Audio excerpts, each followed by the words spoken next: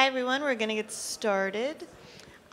This is stone carver Nick Benson coming from the John Stevens shop. Excellent, thanks guys, thanks a lot. So here is the John Stevens shop. It's a funny little stone carving shop in Newport, Rhode Island. It's the kind of place you'd drive right by, you probably wouldn't even give it a second look.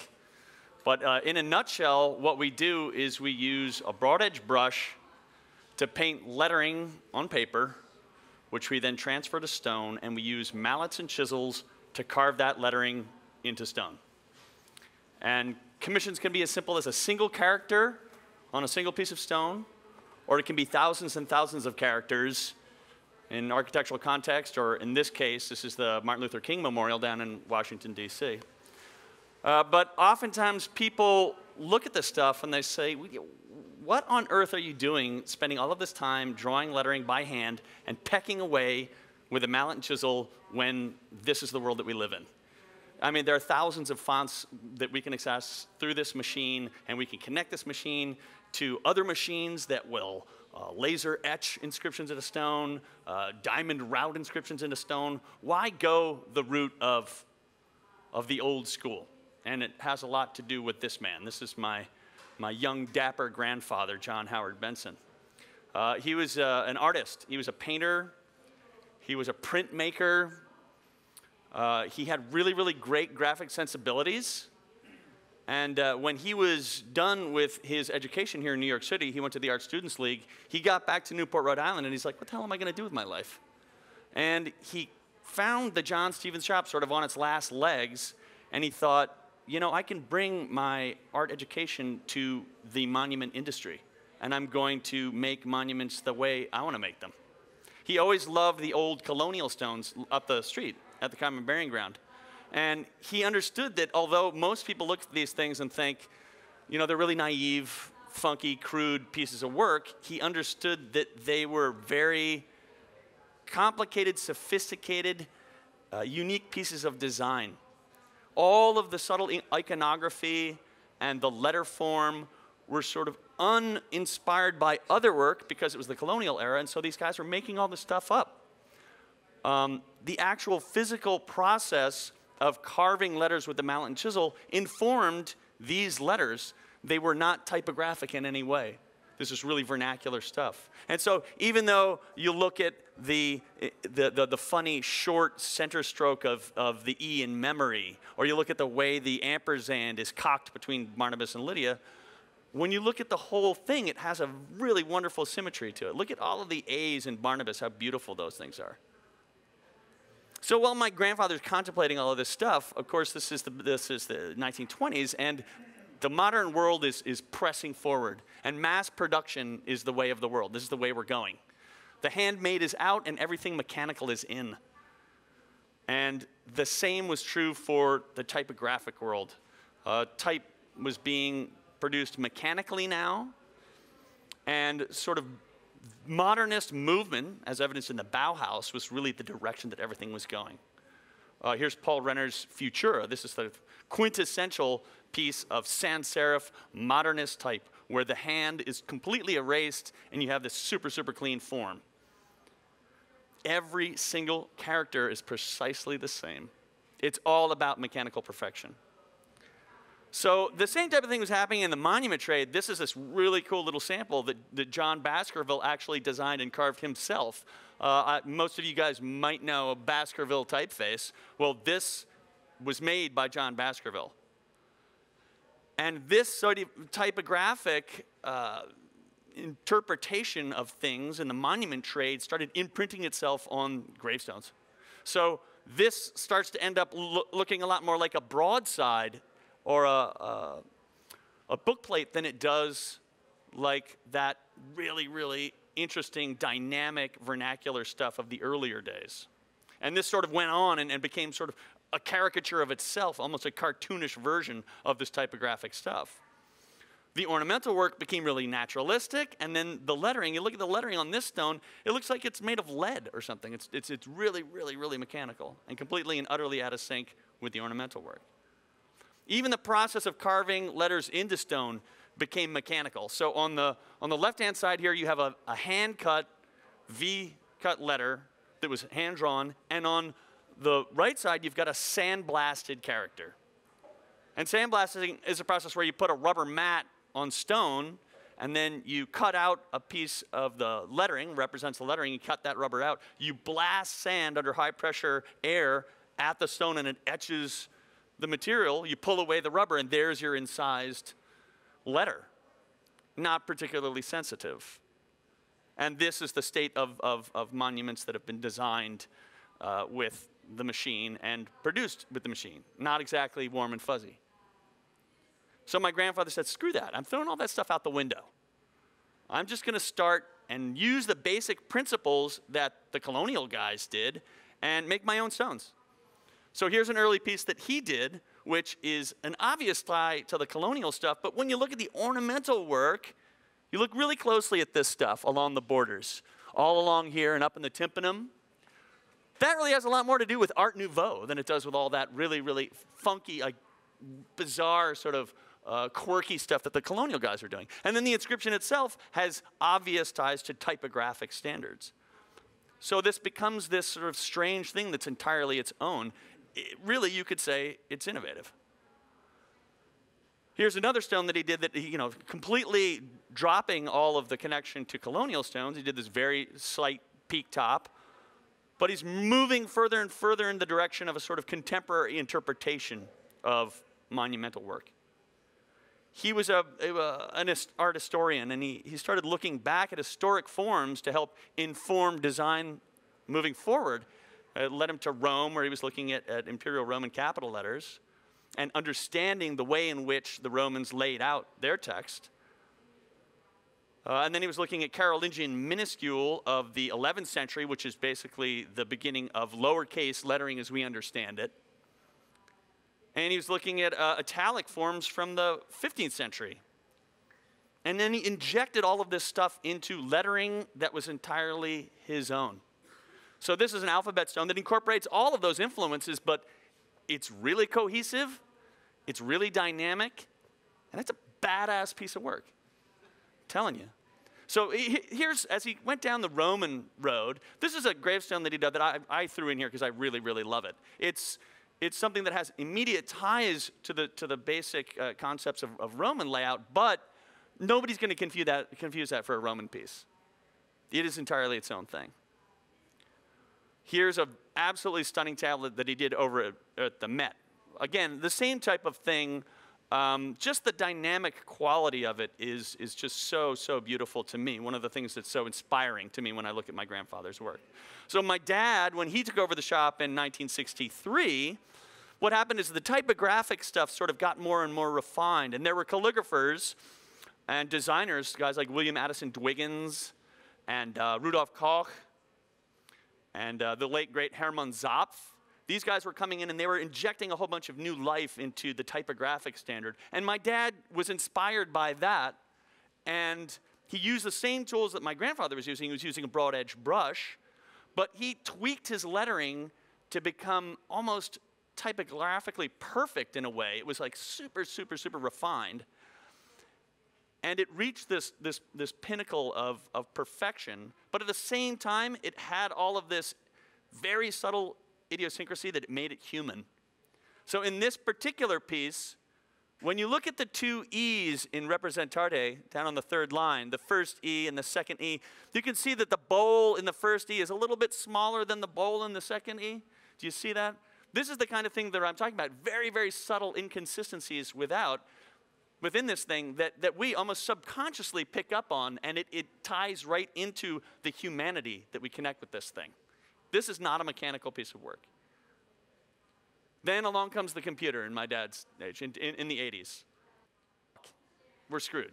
Here's the computer. Your life as a letterer is over. And I love the fact that there's Adobe Illustrator is the first thing on the computer. Don't you love that? Hello, goodbye. So he saw the computer as really what he should have been looking at, a tool. He saw it as a tool, and he said, you know what? I'm going to use this thing. And this is right when he got the commission for the Franklin Delano Roosevelt Memorial down in Washington, D.C., and he designed a site-specific typeface to use in conjunction with hand-cut lettering down there that he drew by hand. And he really, really, again, this is a big leap in terms of innovation of him saying, hey, man, this is a really, really great tool that's going to help me make something that I can use in this large architectural context. So this is some of the inscriptional work that's on the way, heading into the memorial that he drew by hand on this very, very wild and a crazy surface. And then here's a panel where he was using the site-specific typeface. And the two really, really work beautifully in conjunction. So here's little Nicky Benson at age 4 in the backyard of the John Stevens shop, like totally and utterly clueless as to what was going on around me. There's a sample. The sample I'm standing from is for the Franklin Delano Roosevelt, I'm sorry, for the John F. Kennedy Memorial in Arlington Cemetery. And it wasn't until I went away to college that I had enough perspective on this, an objective view of the shop to realize, hey, that place is pretty cool. I think I'm going to get involved with this. So I went on to do a long-term apprenticeship with my dad where he beat out of me and, you know, like, yeah, now you're doing it wrong, you got to do this. And I ended up sort of, once I get out on my own and started producing work that was in the shop vein, I was oftentimes heavily influenced by my grandfather. So in this piece, there's a very stylized approach and a sort of classical approach to the inscription that has direct connections to my grandfather's approach. And this piece is a lot more like my dad's, where it's a sort of naturalistic sailboat and a much more simple piece of text. I also took on a lot of the large monumental stuff like my dad. So this is the National World War II Memorial in Washington, D.C. And just to walk you guys through a little bit of the process of site-specific typeface design, what I ended up doing for that particular job is I brushed out big bodies of the text that I would end up carving on that. And then I made copious notes about what I was brushing, like, no, that's too thick, that's too thin, I like the look of the bowl of the R here, you know, the stroke of the N is cocked this way. And then once I scanned these characters into the machine and started tweaking them in Illustrator, I really got a sense of what I wanted to do. Now, when you look at this particular image, you see that R, that's a pretty heavyweight character, you know? Black on a white screen, this thing looks like some sort of blunderbuss Roman. It's really, really heavy. But I'm making conscious decisions in this design process that have everything to do with the way the form's going to look once it's carved. So it's very, very, very different. It does not actually function typographically. It's meant to be carved in stone. It's a lapidary letter. So here's the typeface as a whole. Again, it gives you a really great sense of how heavy this thing looks, black on a white page. But once it's carved, you really get a much, much better sense of how it was designed ideally for this purpose. This is the Franklin Delano Roosevelt Four Freedoms Park Memorial over on Roosevelt Island. I don't know if any of you guys have been out there. It's a really, really cool spot. It's the architect Louis Kahn's last design that he did before he died. And it's a, you know, modernist, monumental piece of architecture that's so, so contemporary. A lot of people are thinking, well, what are you talking about, hand carving letters for a Louis Kahn piece? That's really, it doesn't make a lot of sense. So here's the sort of contemplative granite room at the very tip of the park. And the block that you see in the center of the photograph there is where we had to design and carve the central inscription. So I ended up designing a letter that was meant to be very sort of contemporary, sans serif, clean, but it had this really, really, really subtle sweep to the stroke that I knew would translate well once we carved it into stone. Here's the layout that I did. I made really broad line spacing, sort of played on this idea of the horizon that Kahn wove throughout the whole memorial. Sort of a crappy photo, but we got on that wall. We carved for about a month or so, and there's the inscription. And when you get up close to it and you actually put a hand on it, that's the other thing about this. It becomes a real tactile experience for a lot of people. Kids in particular, they run up to these things, they put their hands on them, they feel them, they want to be invested in these letters that have been carved into stone. And this has, again, a really, really human feel for something that is sort of, at its heart, contemporary. So I continue to go on and make these gravestones, and I will, and make dedicatory tablets and large architectural inscriptions, but I'm heading down a funny rabbit hole of design that's inspired by this machine. not in terms of the way in which I use this machine as a tool to design, but in terms of the flood of information that it represents now. I mean, I was looking at this CNN page, and if this were 25 years ago and you made this as a poster and you put it up in a crit, people would tear. They would say, this is the worst piece of design I've ever seen. But we understand that every single piece of this page leads to an entirely different realm of information, right?